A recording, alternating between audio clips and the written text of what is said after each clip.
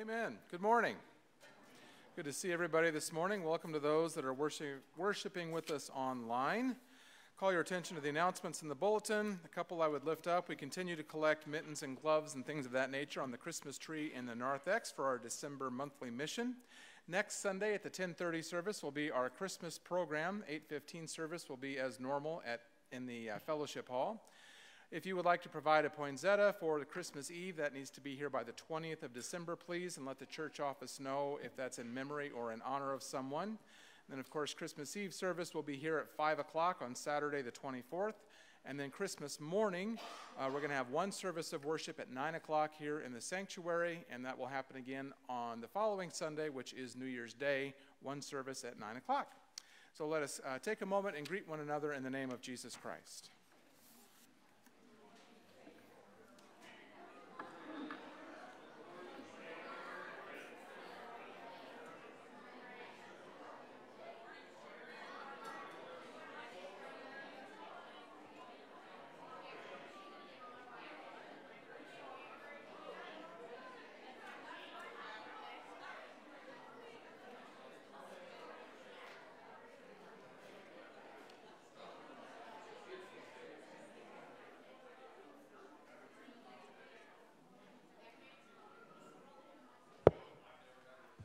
Good morning. If you all would like to join me in the call to worship. The earth anticipates God's love, born in a village called Bethlehem. Nothing can separate us from the love of God. The love born in a village called the City of David is the love that greets us now. Behold, God is coming to us, Emmanuel. Let us come and worship God. If we can join together in our opening hymn, Lo, How a Rose E'er Blooming.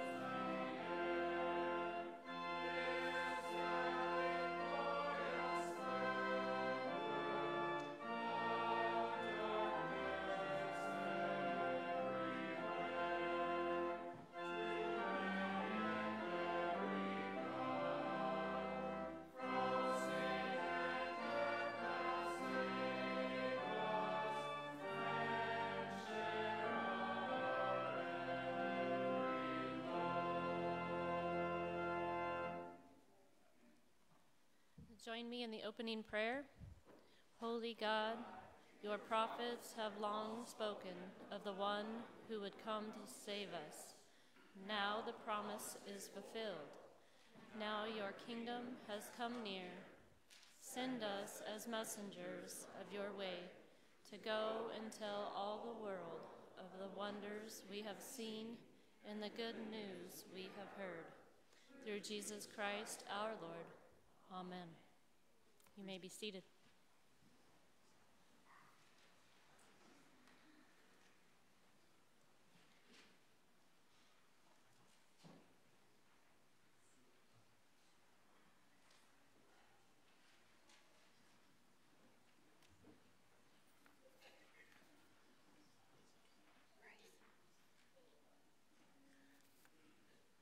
The wilderness and the dry land shall be glad. The desert shall rejoice and blossom. Like the crocus, it shall blossom abundantly and rejoice with joy and singing.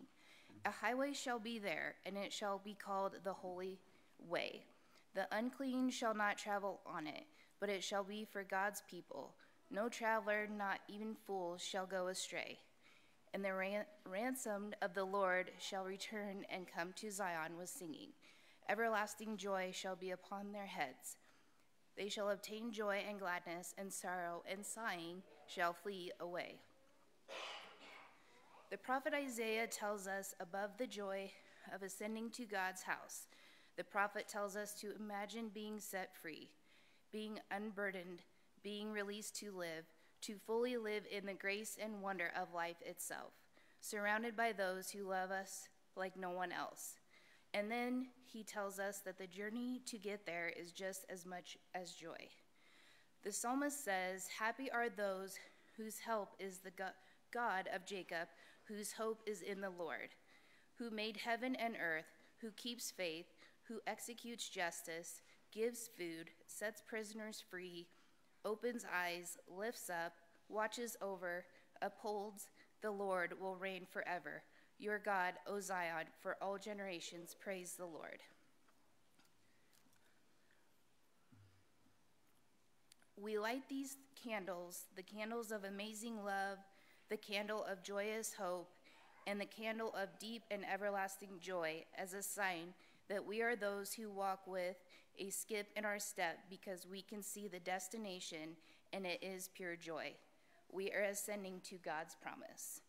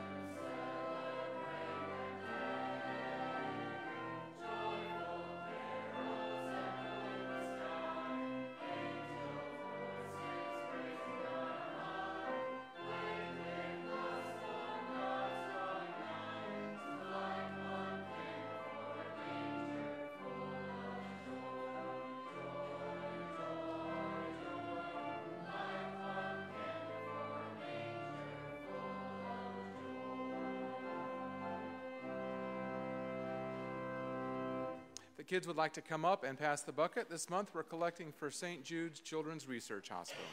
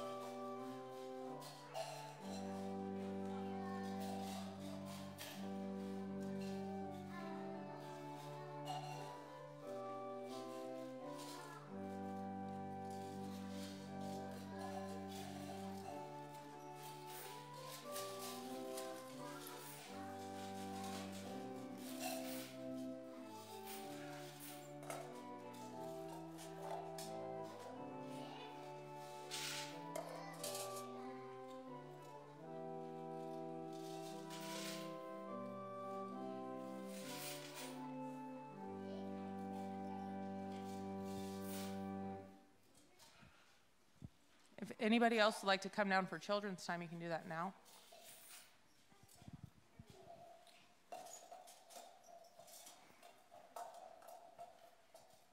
Okay, I have some questions today, and then we're going to talk a little bit about something that we don't always talk about around Christmas time. So, today I'm going to pick on Colt, okay? So, we always talk, and there's always these 3 people that come from very far away to visit Jesus. Do you know what they're called? The what? The 3 wise men. That is right. Okay, good job. So, does anybody know, raise your hand, if there's another name we call the 3 wise men? The kings? Anything else? Do you know what they actually were? They were called magi. Okay. Now, way back when Jesus was born, magi were, it was a type of a priest, which is like a type of a pastor. And they study certain things. And do you know what these types of priests studied?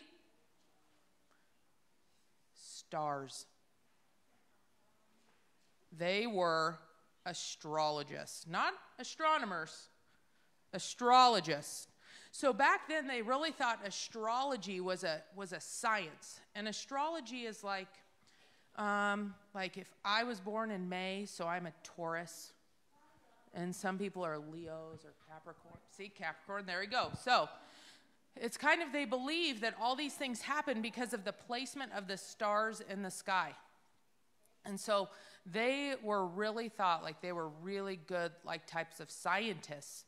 And they followed this star in the sky that is now called the Star of Bethlehem to where Jesus was born. Now, how long do you think they had to follow this star in the sky? A long time. How many days do you think they walked? 3 days? More than 3. Not 1,000. Good effort. More than 5. More than 10. 12. That's the estimate. There's a lot of people thinking they walked 12 days through a desert. Does anybody know what a desert is like? Tell me one word that describes a desert. Hot. What is it? Sandy? It is sandy. What else? Barren. There's nothing there. There's sand and sand dunes and maybe some camel tracks. No water. You're right. What else, Philip? It's very dangerous. So it's hot and sandy. And raise your hand if they think they had anything like Google Maps or MapQuest. Do you think they were like looking at their phone, like when your moms and dads drive to a new place, right? Like we're watching our phone, and what does our phone tell us to do? It says, turn right in 300 feet, right? But they didn't have any of that. You know what they had? Nothing. One star in the sky during the night. And that's the only way that it could tell them where to go, okay? It does kind of remind everyone of Moana. So when we talk about the 3 wise men and when they're coming, one of the things that we have to remember is they weren't really kings.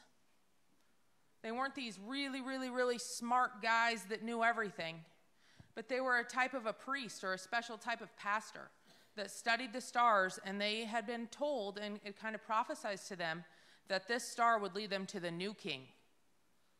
And that new king was Jesus. So the next time, does anybody know what day it is today? December what? 11th. Good job, Colton. Okay, 11th.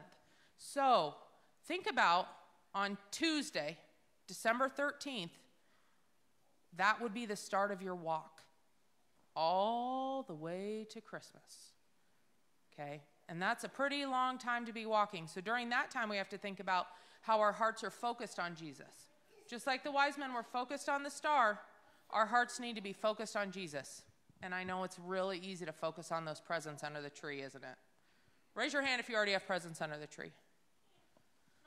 Not for me. We do not have any presents under our tree yet. I hope they're coming soon. So, yeah. Okay, so let's pray. Dear Lord, as we get so excited for this Christmas season and all the fun things it brings, Help us to keep our hearts and our eyes focused on the true meaning, the birth of baby Jesus, and all that means for us. It can be hard because we're really excited for presents and we have lots of cookies and candies and fun things to do. But help us keep our hearts full of love and joy as we anticipate the birth of our Savior. In your Son's name, amen.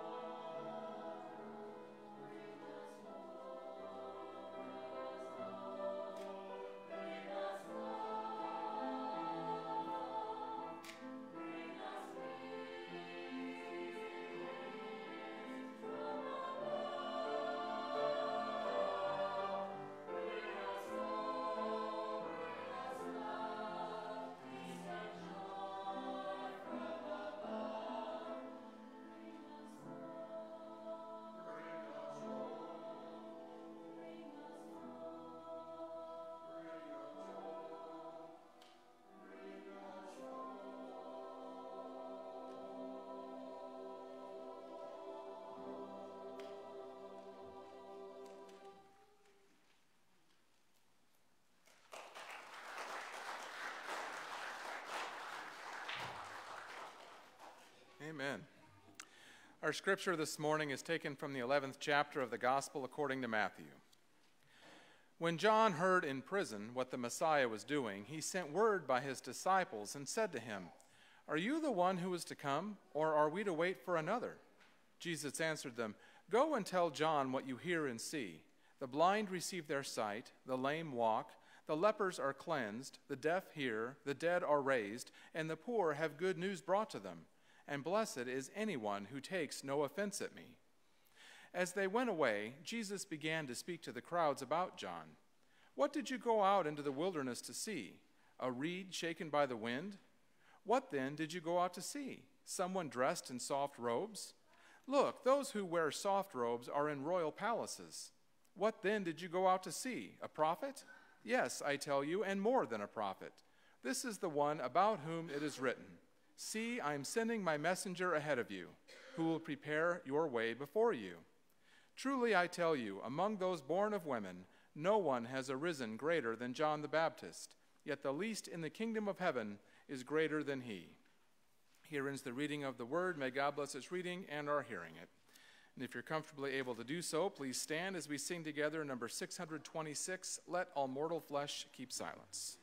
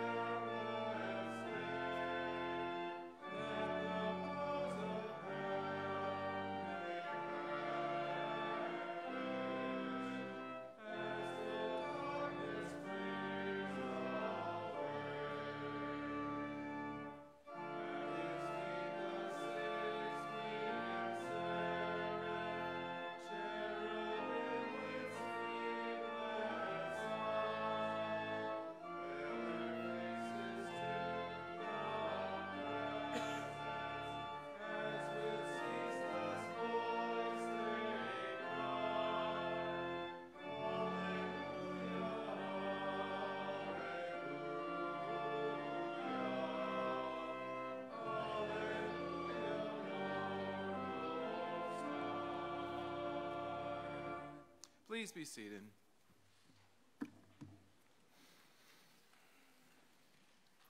Well, have you ever had that experience where you didn't understand something or you wanted to ask a question but you were afraid to ask it because you were afraid everybody was going to think you didn't know what was going on? I remember that happened a lot in geometry class and also in chemistry class, which is why I went into ministry. But that is another story for another day. But sometimes you're sitting there and you're like, you know you don't understand what's going on, but you're just too afraid to ask the question because you don't want people to think that you're just not quite up to par with everybody else. And then finally, the smartest kid in the class raises their hand and you think, oh, thanks be to God. If they don't know the answer, then that means nobody knows the answer, so it's okay to ask the question, right? Huge sigh of relief, yes? Well, John the Baptist is the smartest kid in the class. And he is asking the question that is on everybody's mind in this passage this morning. He wants to know, are you the guy we've been waiting for or not? And it's really weird that it's John the Baptist asking, because of anybody, he should have known that Jesus was the Messiah. Now, think about this for just a moment. Mary, when she was pregnant with Jesus, went to visit her relative Elizabeth, who was pregnant with John. You remember that story? And when she got there, John leapt, somebody help me out. Leapt, leapt, jumped, thank you. jumped in Elizabeth's womb, and Elizabeth said, "How is it that the mother of my Lord should come to me?" So even before they were born, John the Baptist knew that Jesus was the Messiah, right? Now, they being relatives, they didn't live next door to each other. They lived several miles apart, but they had to have family reunions, yes? Mary did not grow up next door to Elizabeth, but yet we're told that she was close with Elizabeth, and so she traveled a long ways to go visit Elizabeth. So it's safe to assume that John and Jesus grew up together, got into a little mischief together, I would like to believe, you know. I don't know what they would have done. I don't know what was the deal. They didn't dip anybody's, ponytails in ink wells or anything like that. But they had, I'm sure they got into trouble as extended cousins might often do. And then all of a sudden, we have John wondering, are you the Messiah, or are we waiting for somebody else? And it's comforting for us, it's comforting to me at least, to know that somebody with the faith of John the Baptist would still wonder if this is really all true. You know what I mean? You know what I mean? Am I the only one? Am I the only one? Thank you. All right. If you hadn't said that, we couldn't go on, Now, sometimes when you ask questions, it makes it sound like you're doubting, right? And especially questions of faith. And you don't want people to think that your faith is on tenuous footing. We want people to think that we're the strongest and have the most amount of faith in the world. Look at me, a pillar of strength and faith. But if we ask questions and it sounds like we're doubting, people are going to think that we aren't all that faithful. That's the problem that we have. We begin to wonder, is Jesus really the Messiah, or do the Jewish folks understand more than we do, right? Did he really get born in a manger? Was he really laid in a trough? Was Mary, the Holy Spirit, is that really the way it happened? These things just come to mind from time to time, and on one hand, we might feel guilty for thinking them, but on the other hand, we have John the Baptist, a man of great faith, who knew who Jesus was, who still came to doubt and wonder if all this was really true. But sometimes we wonder, is there anything to religion? Is there anything to the church? Is it just a nice story? Or is it really, totally, ultimately true? And when things are going well, it's easy for us to believe it all. And when things are going poorly, then we think, maybe this isn't all entirely accurate. And so we're left kind of in limbo, somewhere in the middle. And these questions can be dangerous. They can make implications about the person who's asking the questions. They imply weakness, they imply doubt, and to ask these questions is to appear faithless. But here we have John the Baptist asking these questions as the smartest kid in the class, and this comes after he has already made more than one declaration about the lordship of Jesus. In the 3rd chapter, he says, "There is one who is more powerful than I am following me, and I'm not worthy even to untie his sandals." You remember that verse, yes? In the Gospel of John, he says, "Here is the Lamb of God who takes away the sins of the world." In the 3rd chapter of John, he says, "He must increase and I must decrease." Those sound pretty affirmative statements of John's belief in the messiahship or the lordship of Jesus. So what changed? What do you suppose caused John to begin to have these doubts? Well, I would suggest that it could be that going to prison could put doubts into anybody's heart. And that is where John found himself when he asked these questions. He goes, "Go and ask these of Jesus for me." And I would have to imagine, if I were thrown in prison, I would have a few doubts as well. I would be scared out of my mind. I remember there was a movie many years ago with Tom Selleck. I can't think of the name of it right now. The Alibi? I don't remember. He was framed for doing bad things, and he went to prison, and he really was innocent. And I remember thinking how easy it looked to frame somebody else, and by gosh, I hope that never happens to me. And then several years later, there was, if anybody familiar with the British show, the IT Crowd, the IT Crowd. I cannot believe that the two of you don't know that show. Okay, well, you were aware of it? Okay. Well, there's this guy in the show. His name is Moss, and he's kind of a dweeb. He's kind of a nerd. And they're talking about prison, and he goes, "I would not flourish in a prison environment." That is exactly how I feel. I would not flourish in a prison environment, and I know I would be filled with questions and with doubts, as John the Baptist was while he was in prison.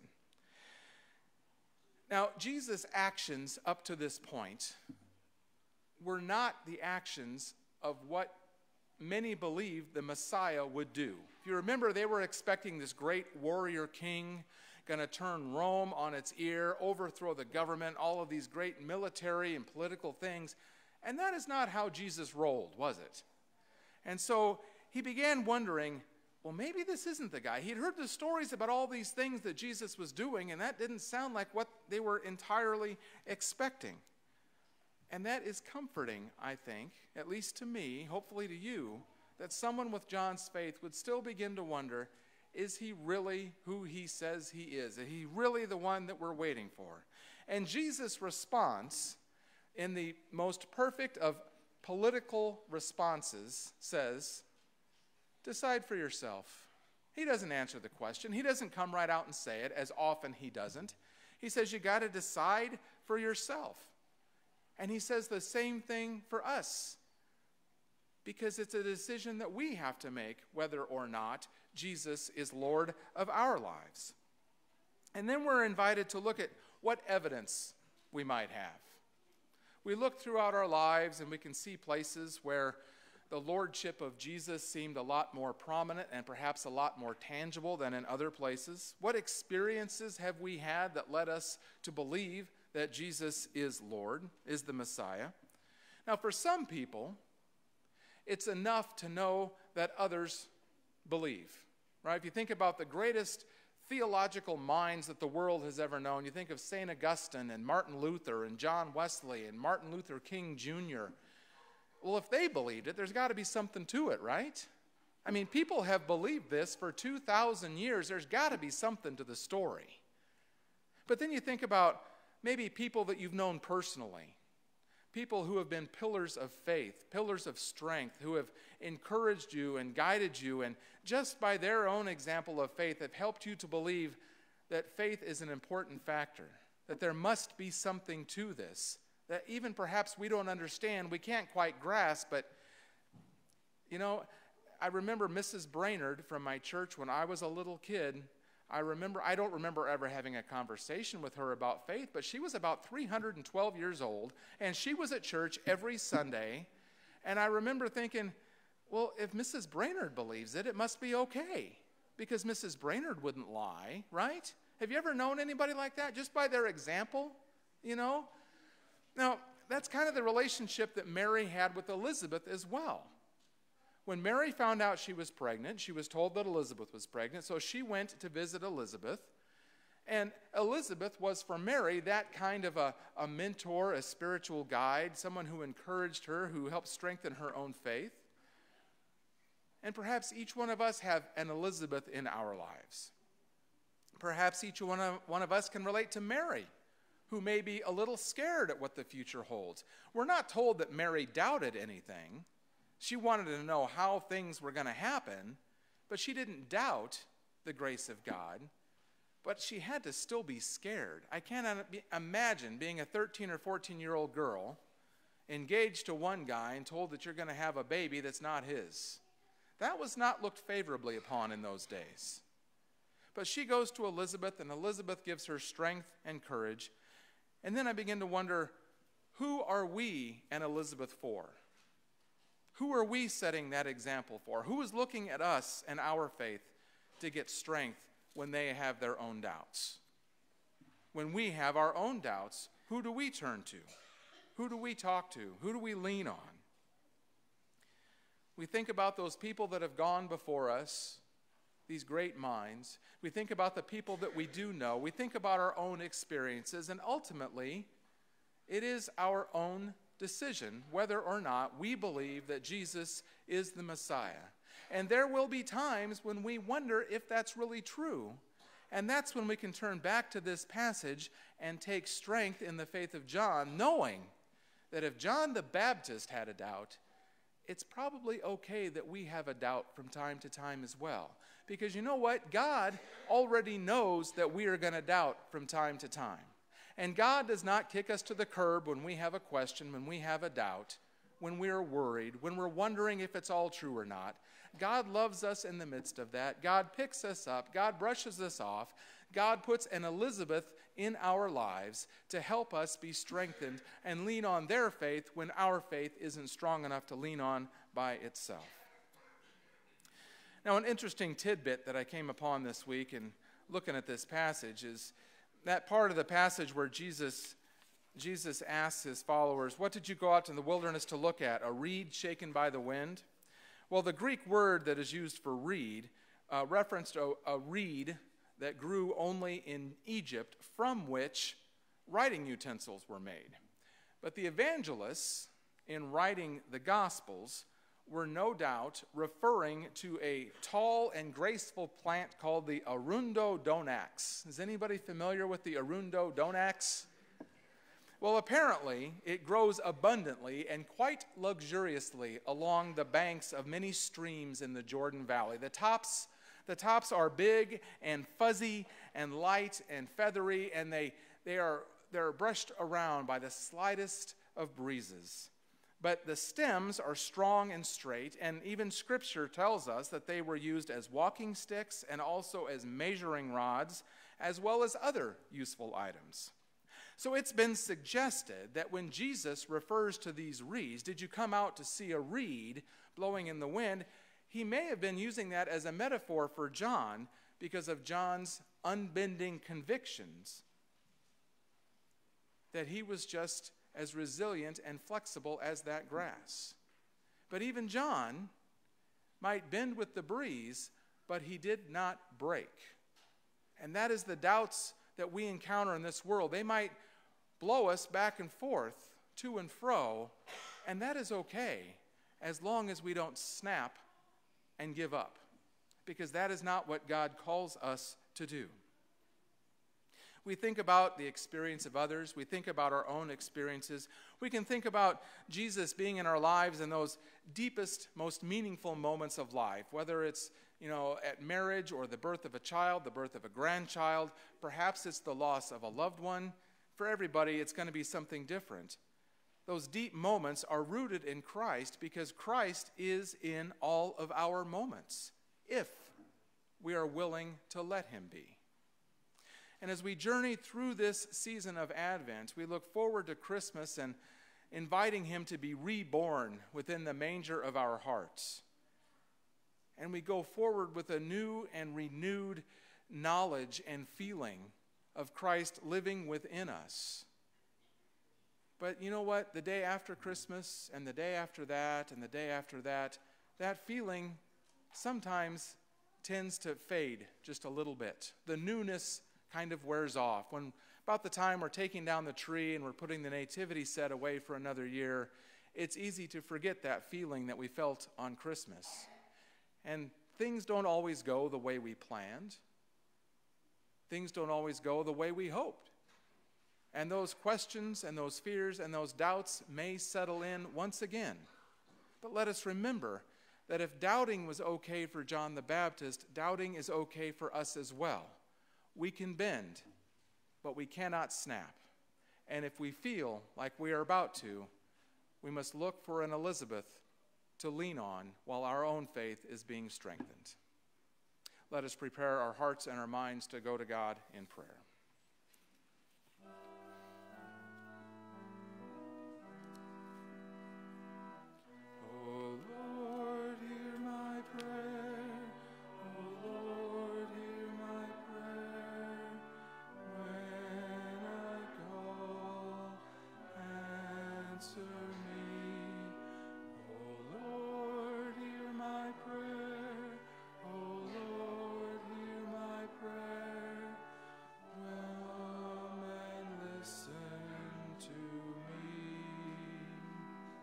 Let us pray.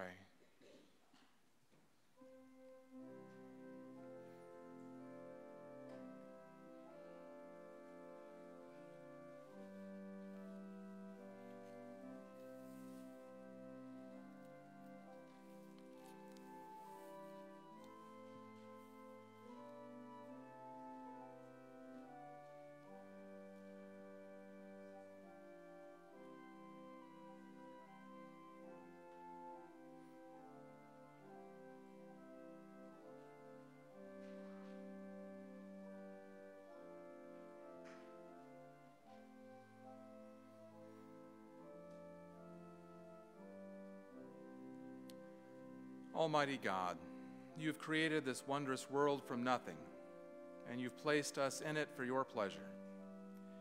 You've shown us that an even more beautiful place, a holy way, has been prepared for us. Your grace is so bountiful, yet too often we are blind to it in our midst. Your promises are true, and yet we have our ears closed and do not hear you speak them. Our tongues remain silent from witnessing your abundant mercy. We think of ourselves as being lowly, but at times only for the sake of others calling us blessed. We sometimes are proud in the imagination of our hearts and need to be cast down. O God, remember your mercy to us who seek to love you, and help us to amend our lives. Send the power of your Holy Spirit to unstop our tongues, unplug our ears, and strengthen our feeble knees that we might teach and proclaim your message throughout the world. Give us patience to await your coming and keep us steadfast in faith until all your promises are fulfilled. Be with those this day who wait with us, but wait in hospitals and care centers, in places of healing and in the midst of grief. Here and now we ask your presence to be with the family of Mary Jean Bailey, the family of Adam Allmeyer, with Tom Horty, Jerry and Tina Lauenstein, Donna Best and family, Bob Grosser, and the people of Ukraine. Bless those whose names we have lifted up to you and those whom we ponder only in our hearts, that all of them may know the power of your presence.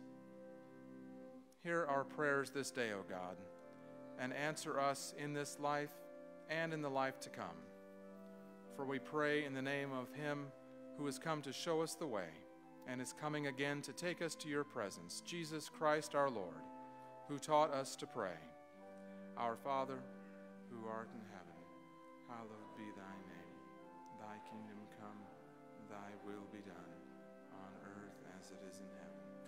Give us this day our daily bread, and forgive us our trespasses, as we forgive those who trespass against us. And lead us not into temptation, but deliver us from evil. For thine is the kingdom, and the power, and the glory forever. Amen.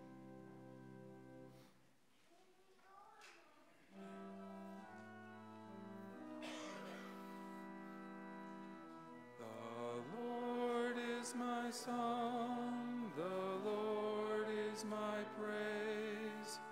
All my hope comes from God. The Lord is my song, the Lord is my praise. God, the wellspring of life. As a farmer plants the seeds and waits for the rains to come, let us entrust our gifts to the Lord as we await the coming of God's rain.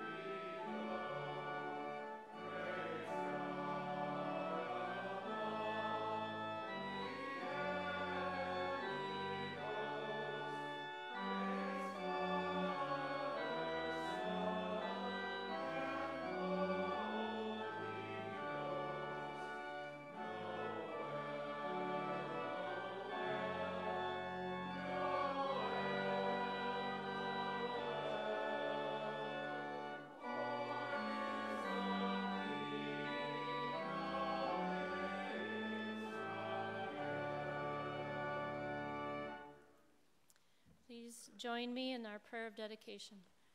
Generous God, you have given us all that we have and all that we are. We thank you for the opportunity to respond to your love and generosity by sharing our gifts with others. Our hearts sing with joy as we work with you to bring true peace and justice to our world. As we prepare for the coming of your Son, may our lives proclaim your good news for all throughout the earth. Amen. And now please join together in our closing hymn, O Little Town of Bethlehem.